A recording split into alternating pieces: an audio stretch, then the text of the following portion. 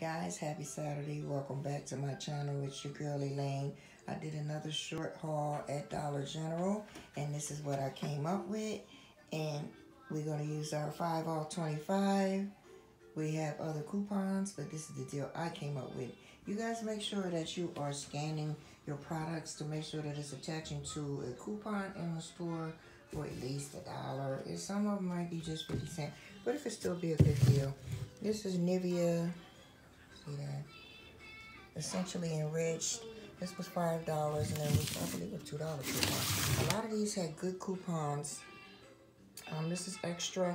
This is a big bottle of it. 63 loads of extra. And then I got Arm & Hammer, and I got 75 loads of Arm & Hammer odor blasters. OxiClean is in it. That's 2 good sized bottles. I think both of them together was like, I want to say $16.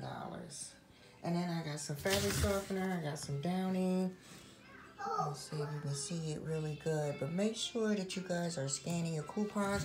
You go in the Dollar General store, open up your coupon, open up your app, and see what's on sale that you can use and try to make a good deal. Going to like $25, $26. 26 is safe to go to. This is a really short deal because, like I said, I'd rather get soap products, soap powder products, and I got a little bit of lotion as a bonus. Tablet.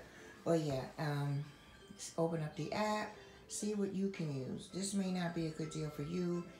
You might can find some other things, but just make sure you're tallying up what it is that you're trying to get. Make sure you scan it. Make sure it attaches to a coupon. Clip the coupon. Don't clip on it until you get to the store, because the coupon you clip might be 2 in there, and they're going to give you the lesser value one. So it's best to clip when you get there and make sure that you're getting the best deal and that you're getting the right sizes that the coupon requires, or whether it's the right quantity, because it might be 2 you have to get in order to get the deal. So, with that being said, because my grandson is looking at me, I'm going to have to go. You guys have a blessed Saturday, and just keep watching. Hit that subscribe button. Leave a comment below, a thumbs up. All of it helps encourage me to get my channel back up and going. Alright guys, stay in peace, not in pieces.